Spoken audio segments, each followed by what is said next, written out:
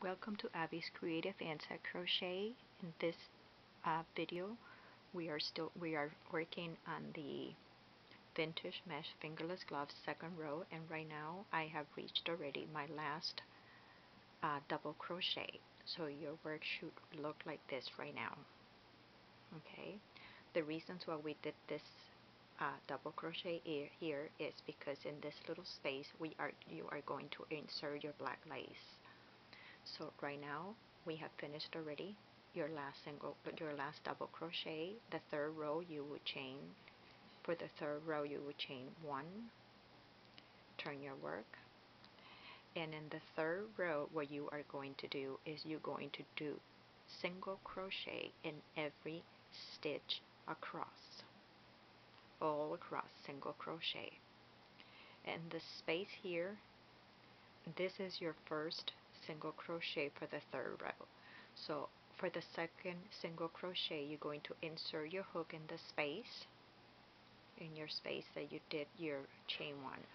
You're going to do 1 single crochet, and in the double crochet space here, right on top of the double crochet, you are going to do 1 single crochet.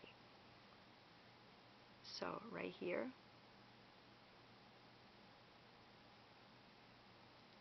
you are going to do 1 single crochet on top of that double crochet.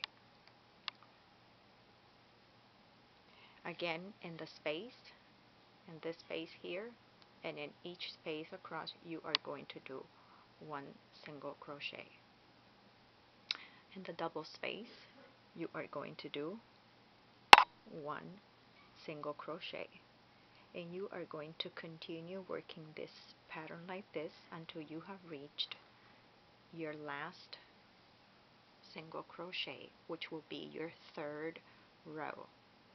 Now from here on you are going to follow this pattern. The third row is a single crochet. When you reach your last single crochet, you are going to chain 3 again. You're going to turn your work, and you are going to repeat the same pattern for row number 2, which was you did 3 chain, you skip 1 stitch, and you do 1 double crochet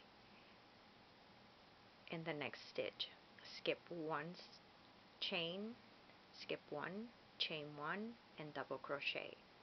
In other words, for this portion in here, you will repeat row number 2. Skip 1 stitch and do 1 double crochet in the next stitch. Chain 1 and skip 1 stitch and do a chain and do 1 double crochet in the next stitch.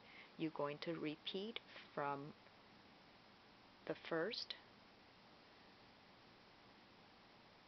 to all across the end.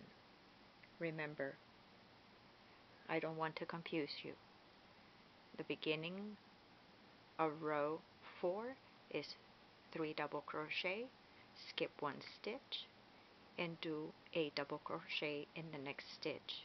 Chain 1, skip 1 stitch, and double crochet in the next stitch.